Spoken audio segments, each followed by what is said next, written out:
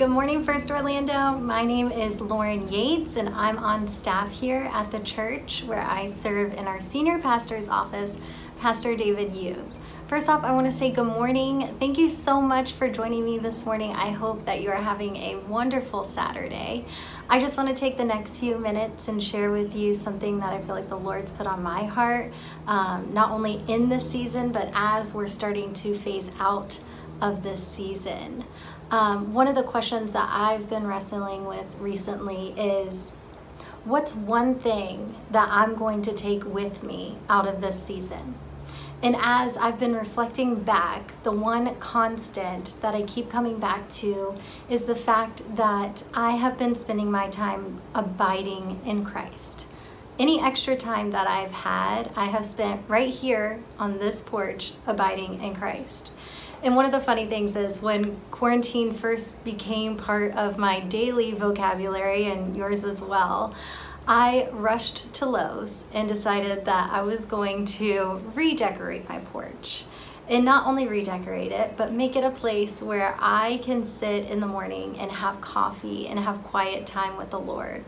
So I bought the twinkle lights, the comfortable chair, the plants, the desk, and I have spent most mornings out here just abiding in Christ.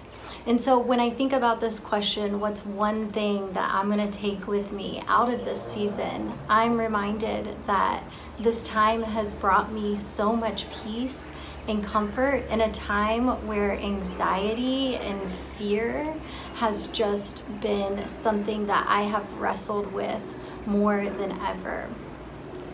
And so I want to read to you a passage that I feel like the Lord put on my heart months ago, before I even knew what this season was going to hold. And it's in John chapter 15, and it's verse 4. And Jesus says this, "Abide in me, and I in you.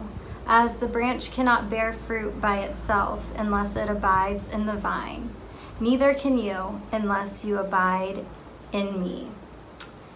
And in this is such a beautiful reminder that I cannot bear fruit on my own. I was not created to do that on my own. But through abiding, I can be connected to our life source. And in this time, I've been able to combat that anxiety with peace. And I've been able to overcome some of those fears that started creeping up again inside of me. And as we're coming out of this season and into a new season, I just want to ask you this question.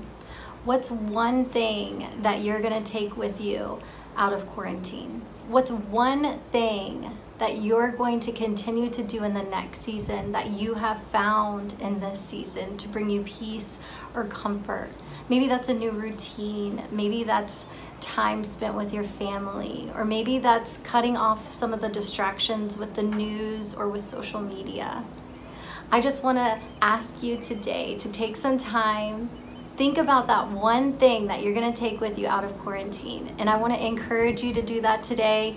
Grab a friend or take some time on your own and just get alone with the Lord and ask Him what He would have you take out of this season into the next. I hope you have a wonderful Saturday. I can't wait for all of us to be back together again. I know I miss you, and we'll see you soon.